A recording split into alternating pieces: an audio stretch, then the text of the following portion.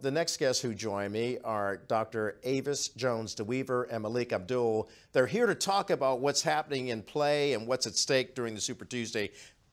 Ladies and gents, this is a big day. It's Super Tuesday. Everybody's been talking about it before Iowa, yes, before New Hampshire, yes, and certainly after South Carolina. What do you anticipate, Doctor? This is going to be, this is one of those situations where this is really a up in the air opportunity.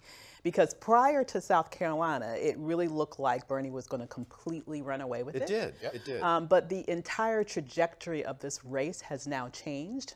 I expect that Biden is going to come in strong tonight. I think Bloomberg is going to fizzle, and I think Bernie will actually do quite well, particularly in Texas and California. So it'll be interesting to see what happens. Particularly in Texas and California, you say. Malik, is that due to the Latino vote? Yeah, absolutely. It's a little different than South Carolina. I think that in South Carolina, well, who was that? Terry McMillan. Black people were the interruption of everything in South Carolina. With considering how well Bernie did in Nevada, I expect him to do well in Texas and in California. The question will be, of course, is whether or not who gets over that 15% threshold. I really think that moving forward, it's a Biden-Bernie race. I don't expect we were talking before we came in that I really expect Bloomberg to be a dud after Super Tuesday, so I don't expect anything from him. So I really think we're going to be looking at Biden and Bernie Sanders, and at some point, maybe this week, Elizabeth Warren is going to drop out too. Well, interesting that you say that because she has vowed to stay in all the way to the end. What's going on with Senator Elizabeth Warren? Why would she try to stay in when she's gained no traction at all? That's a very good question. She's looking to be very strategic here. For who, though? For herself. Okay. All right. I'm just loving when you break it down. I was thinking it. You said it. She wants to be the consensus candidate. She's hoping that if this thing does go to the convention, that she can say, hey, I'm a little progressive, I'm a little centrist, maybe I'm the one who should get your vote. Vying for the presidential bid. Absolutely. And if failed, or at least a vice presidential opportunity. But wouldn't that more likely go to an African-American woman?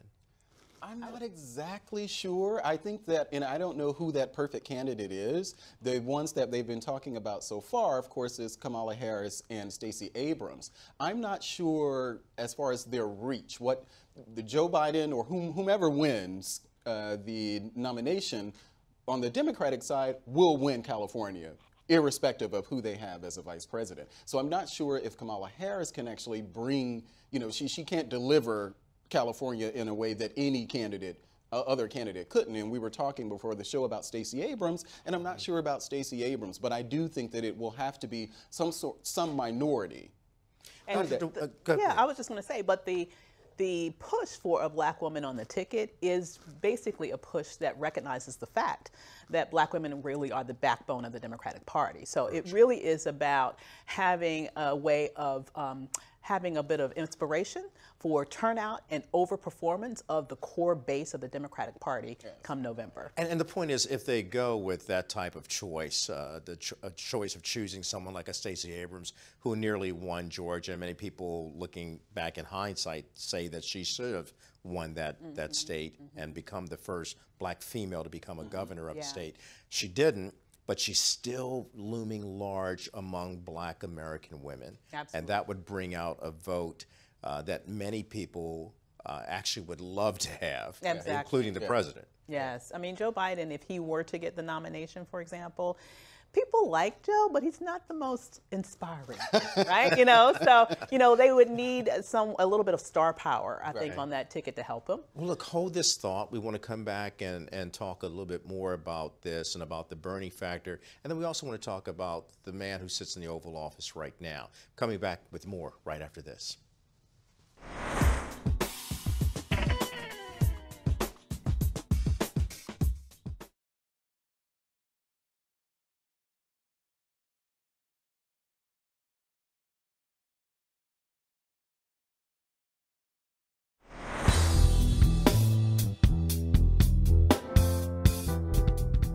And welcome back. I'm here with Dr.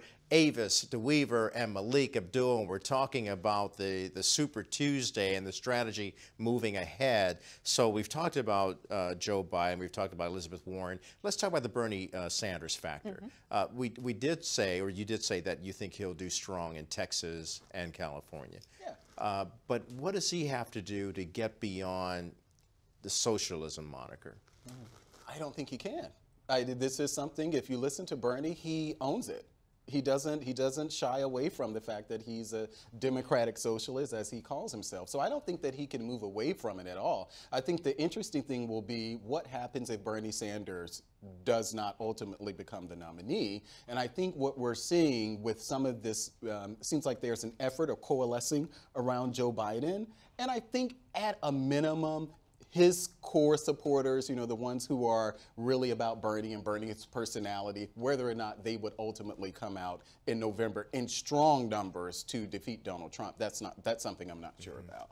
Dr. DeWeever, we heard, you were talking about Donald Trump, we heard last night Vice President Joe Biden come out and say we have to take down the Trump administration because the president has been a divider more than a uniter, and he wants to seek to unite people.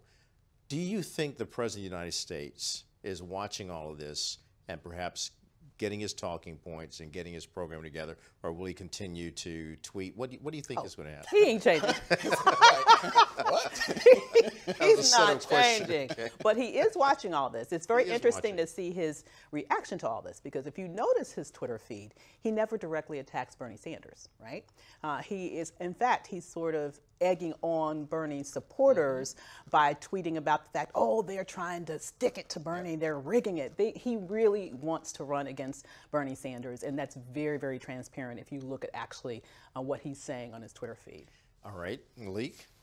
Bernie Sanders is a much easier candidate for Donald Trump not just to run against, but ultimately beat. I think that Joe Biden does represent a tougher climb, if you will. I still think that Donald Trump will beat Joe Biden, but as far as Bernie is concerned, I think that, well, and I don't think, the president knows what he's doing. He's very good at this. So if you see him pushing this, and as someone who voted for Bernie in the primary myself, you know, I can see Donald Trump's strategy, and he's hoping that Bernie Sanders, he can paint him as a socialist. He can paint him, you know, these radical policies. So all of these great things that he's saying about Donald Trump and these, Bernie Sanders, and these overtures that he's making to his supporters, all of that will be forgotten if he ultimately ends up being the nominee. You're saying forgotten, and many times blacks and browns are viewed as the forgotten, and yet they're looked upon as being the most pivotal vote in America this year. Yes.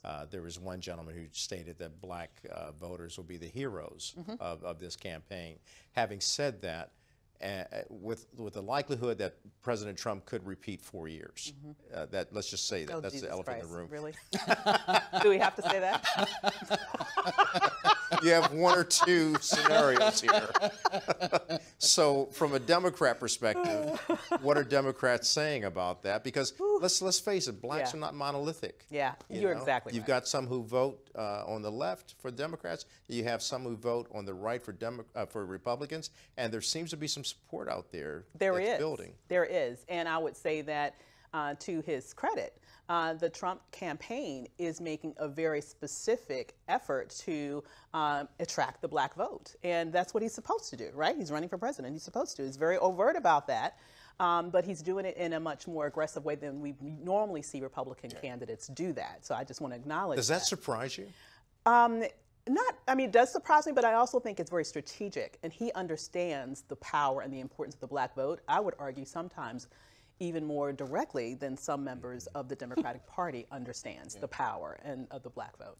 Melik, at the top of the show, I talked about the importance of the black vote and basically stated, do not take the black vote for granted. In other words, don't promise them things and then not deliver the rewards based upon them choosing to vote for you. The President of the United States has to face this as well. Yeah. Donald Trump's problem, and I've said it on this show before, Donald Trump has a messaging and a tweeting problem. As far as his policies, you can debate, you can have healthy debates about his policies and to what extent they help the black community, but he's able to do things, to his credit, he's able to do things that, for instance, Barack Obama could not. And that he has no reservations, no apprehensions about it, and he's very in your face. And I think that's something that will ultimately benefit him, because we can have these larger discussions about what it is that he's doing. So I expect him to continue down this road. They're opening up the locations around the country, the Black Voices for Trump locations around the country. But I think that this is a good barometer. This is a good gauge for future candidates and how to engage in the Black community. I just wish you would stop tweeting as much. Melik Abdul and Dr. Avis DeWeever, I love you both so much. Come on the show anytime. And obviously you'll be on quite a bit because we have a lot of campaigning to do beyond Super Tuesday. Yeah. So we'll see what happens tonight. After tonight, we'll know exactly who's going to be out there on the front lines and being the front runner, perhaps going into the Democratic convention and getting that nomination. Absolutely. All right. Thank you both so much.